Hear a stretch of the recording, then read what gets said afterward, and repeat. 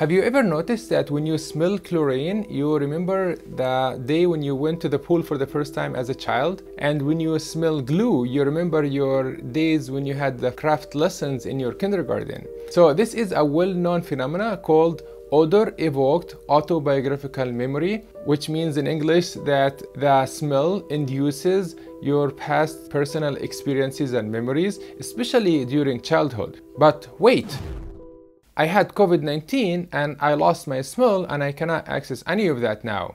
And somebody else will say, since contracting COVID-19, I have parosmia and my sense of smell is disturbed and everything to me smells like garbage or rotten food and I'm very depressed because of that. Well, yes. There is a new pandemic of smell loss and distortion in memory, and that is affecting mental health in many people. So let's talk today about how the smell and the emotion memory is connected and how COVID-19 is messing with that system.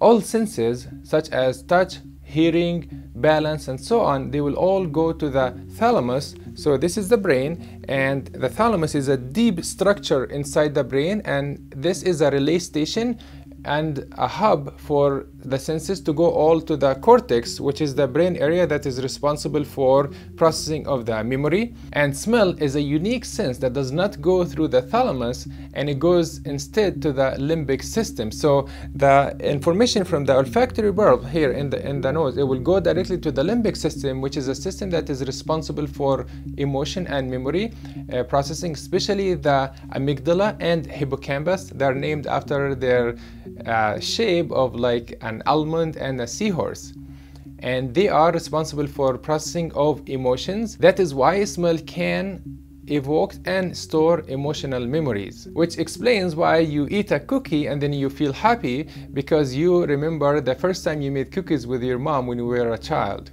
So smell is very important in human behavior, and it can change what we do and how we behave.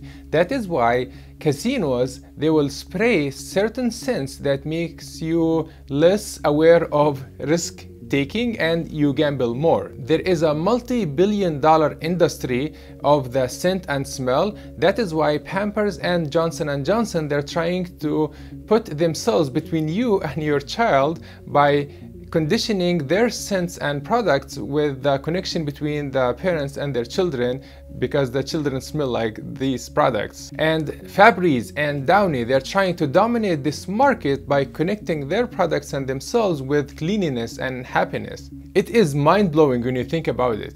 Also, the ancient Romans, they understood this 2,000 years ago before, and they used to spray scent that is pleasant in the Colosseum when there was fighting, so that people will have a pleasant experience rather than focusing on the smell of death and fighting. And now COVID-19 came to the game. About half of the people who contracted COVID-19, they lost their sense of smell, and many of them, they had the smell loss up to even 6 months and beyond. And let alone the parosmia, which is distortion of the smell when everyone is smelling rotten food, garbage-like, and very unpleasant smells. And this is creating a new pandemic of emotional memory processing issues, that you will not be able to access those remote memories and experiences that lots of times shapes who you are and even makes you have decisions or not.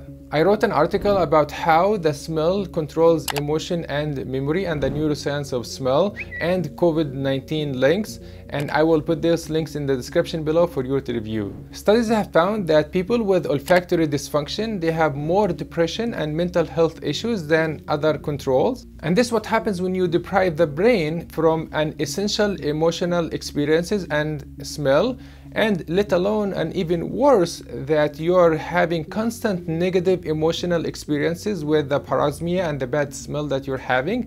That will create a constant stress on the brain, and that will bring up lots of mental health issues such as anxiety, depression, and even PTSD, which have never been seen before. So if you are having loss of smell and parosmia, and you're experiencing depression, anxiety, or mental health issues, please see your doctor and seek medical attention, because you're having physical and biological changes in the chemistry of the brain that makes you feel this way.